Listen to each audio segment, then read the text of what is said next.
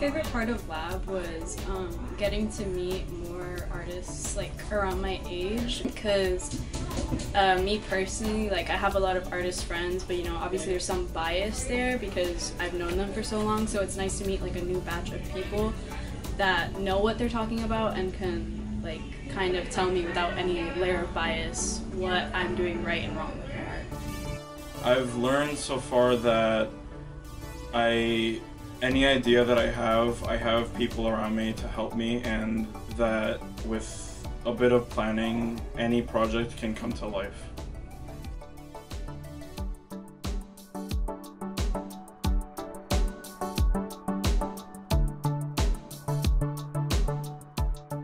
So what really amazed me about Locust was the fact that I was coming in contact with a bunch of new mentors and also different people.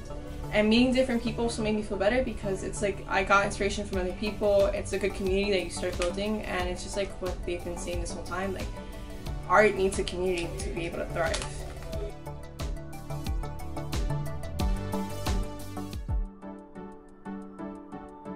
My experience at Locust has been so amazing. Everybody is really kind and informational, and everybody has a lot to contribute.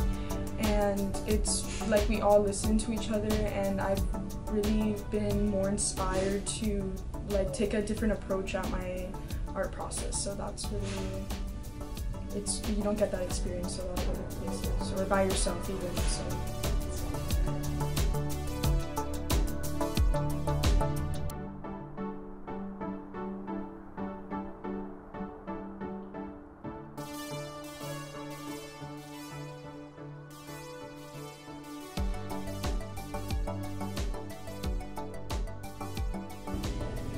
In lab, I've learned that how to make prints, how to do bookbinding, but I think mostly I've learned how to communicate with other artists and how to work with each other and compromise on your ideas so that we can make something together. My favorite part about lab is the general collaboration within all kinds of people. And being able to work with other people, have multiple ideas and have different perspectives over these topics. It's a very liberating aspect of it.